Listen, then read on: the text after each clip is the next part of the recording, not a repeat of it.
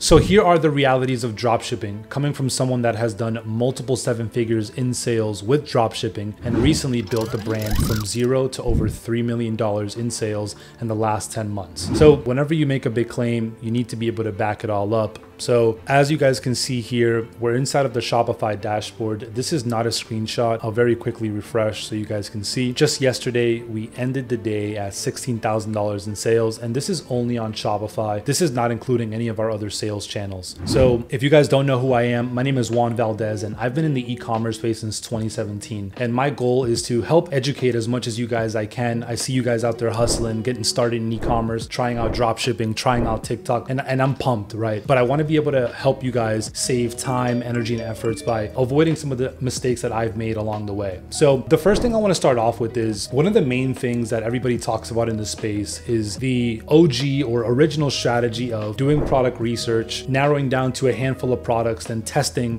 those products to see if you can actually get any results and get any sales. And once you find one of those products that actually is consistent with sales and actually works, you then focus on, trying to do as much volume as you can with sales and, really running the product until it's no longer profitable and then redoing that process again. And so I personally also, fell into the same process, right? I used the same strategy. Actually, very quickly, I was able to generate over $200,000 selling women's push-up bras my 3rd month into dropshipping. And I wish I could say that lasted a while, but after my 4th and 5th month, the store actually very quickly died down and I had to start again from scratch. And I basically just found myself going over this never-ending cycle of doing product research, testing products, finding a winning product, running that product for a few months, and then having that product die down, and then having to restart over and over and over again. And obviously, if you're just getting started, there's no problems with that. But one of the biggest learning lessons I've had is actually shortly after I shut down that store when I was selling the push-up bras, I met these guys that were actually selling the same exact bra at a much higher price point, and they were doing 3 times the volume that I was doing. And one of the main learning lessons that I got from them is the only way you can stand out and build a sustainable long-term business in this space is by actually pivoting once you have a product that sells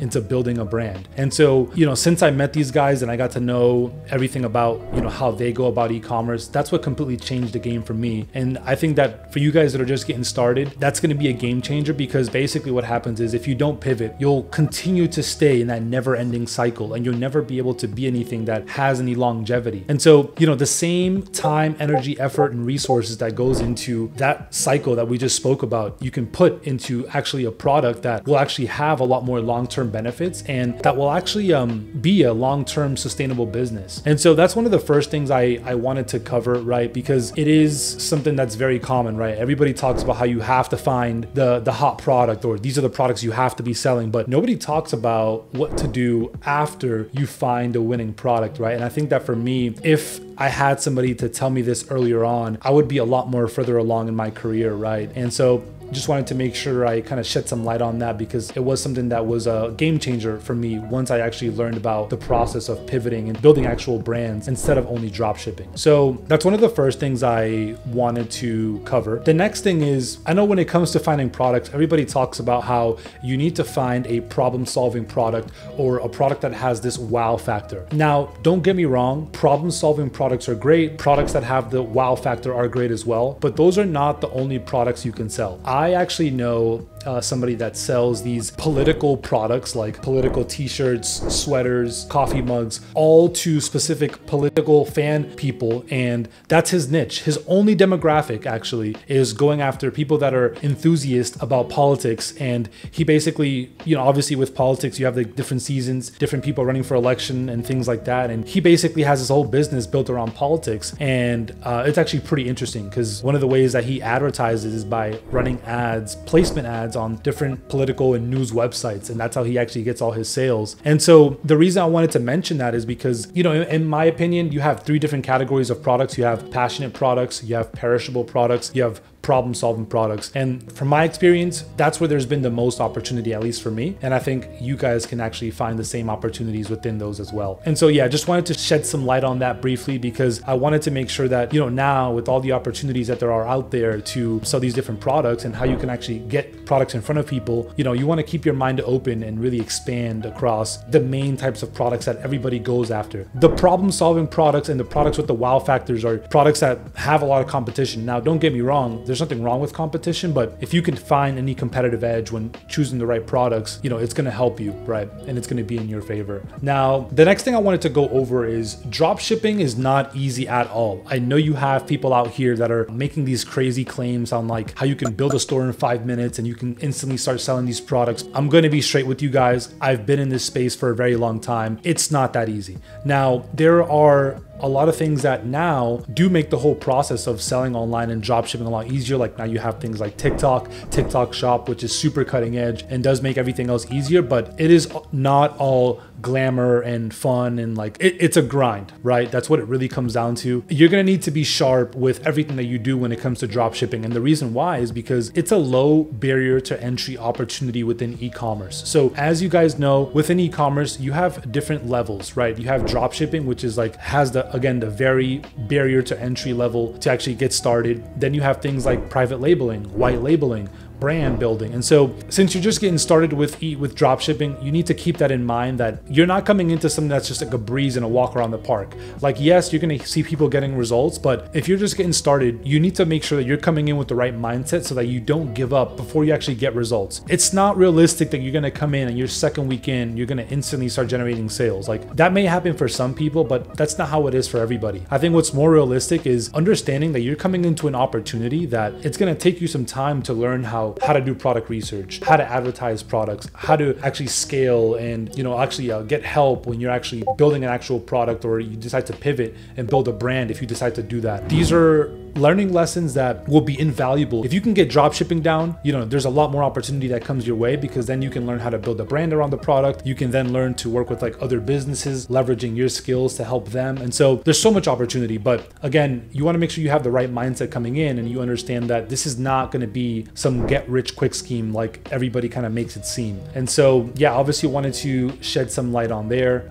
The next thing I wanted to cover is everybody talks about how you should instantly run ads on Meta or run ads on TikTok. And I think that those are great. And now one of the more popular topics is like TikTok organic dropshipping, which I'm a huge fan of, right? We actually leveraged that within the most recent brand that I just shared with you guys at the beginning of the video. And it definitely works. There is no doubt about it. But I also wanted to shed some light on the fact that there are other marketing channels that are overlooked. And if you can capitalize on these channels, you can benefit from them, right? Here you can see we're inside of this Google Ads account. And you can see that in the last 30 days, we have spent $80,000, we've generated $300,000, and we're getting a 3.62 return on our ad spend. These are not typical results, but this is the kind of opportunity that's available to you if you leverage other marketing channels. It's not realistic to instantly come in and like get really good results on every single platform, right? Like Meta, there's a lot of competition. TikTok, there's a lot of competition, but Google's actually one of those channels where there's competition, but not as much compared to these other channels, right? Because it's overlooked by a lot of people and it's a very high intent channel. When anybody goes to Google to look for a product, they're already ready to buy. They're just looking where to buy from. As long as you can make sure to show up at the right place, at the right time, with the right messaging, with your ads, you can capture existing traffic that's coming in with high intent to buy the product that you're offering. And so one of the things that we actually do and that you can leverage as well is whenever we find, this was more so specifically for dropshipping, whenever we see a product that's actually doing well, specifically going viral either on TikTok or Instagram, what you can actually do is go on Google, and if you see that this competitor is going viral with their product, you can actually target the name of their website or their brand. You can actually capture traffic from them and their current virality. And again, this is something that very underutilized, very overlooked, and the results are there. Actually, Google is one of my favorite channels. It's a consistent channel that has always delivered results since I've started leveraging Google Ads back in 2018. And so obviously wanted to kind of share that with you guys because I know that everybody's currently talking about, TikTok ads, organic TikTok dropshipping, which again, like I said, those are very effective and I leverage both, right? I actually leverage all channels. I leverage Facebook, Instagram, TikTok, Pinterest if it's applicable, Google, as you guys can see, YouTube. And so there's so many channels, but I wanted to shed light on Google specifically because it is a high intent channel that can definitely work for you guys. Now, the next thing I wanted to cover is there are many hurdles that are often overlooked. When it comes to dropshipping, there's going to be many ups and downs that you're going to go through. One of the first issues I ran into with dropshipping is having payments withheld. So for example, one of my very first stores when I was actually selling these push-up bras, I very quickly scaled, right? We went from selling a few $100s a day to, again, second month in doing over $200,000 in sales. And that month we ran into the first issue, right? We had $20,000 in sales withheld by PayPal, and that was catastrophic for us, right? To run the business, specifically with dropshipping, you're depending on that cash flow for ads and to fulfill orders. And so there are many issues that nobody sheds light on when it comes to dropshipping, right? Things like having issues with payments being withheld, having suppliers not deliver products that are actually as good quality as they promised, the chargebacks and how that affects your payment processing, right? And so I wanted to take some time to share just some of these hurdles that I've personally gone through so that when they happen to you, you're prepared, right? These are things that are completely normal because with dropshipping, a lot of payment processors are not big fans of dropshipping because they know that it's a risky business model. A lot of scams happen. Not everybody comes in and actually delivers product. They just basically take in all the cash and run off with it, right? Now, obviously you do also have people that do dropshipping the legit way, but because of this, you want to come in being prepared, right? You want to make sure that you understand that this is a possibility. Once you actually find a winning product, you do have the possibility of having issues with having payments withheld, right? When you're a new business and you come in to, let's say, PayPal and you start processing a lot of payments very quickly, they automatically actually put a reserve on your payments most of the time because they see you as high risk. They don't know if you're actually going to be delivering on the products. And so obviously wanted to shed some light on that. There are many other issues and hurdles that we'll come across, like getting ad accounts shut down, getting other people duplicating your website, and you having to send out notices to get their websites taken down. And so overall, there's obviously a lot more that I can't fit into this video, but I did want to try my best to share as much insights on, of course, some of the wins and some of the losses as well, and some of the hurdles that I kind of gone through myself. So yeah, I mean, hopefully overall, this has been helpful for you guys. The overall goal for me is to help out as much as you guys as I can, and maybe even work with you guys along the way, right? My main focus right now is working with different brands and helping them grow and scale. And so the only purpose that I have with putting out this content is to really help you guys out, whether you're just getting started or you're already running an e-commerce brand, helping you get to that next level. So that's pretty much it for this video. As usual, if you guys got any value from this video, I'd appreciate it if you dropped a like. And if you want to see more content just like this, make sure you subscribe to the channel. And with that being said, I'll see you guys in the next video. Peace.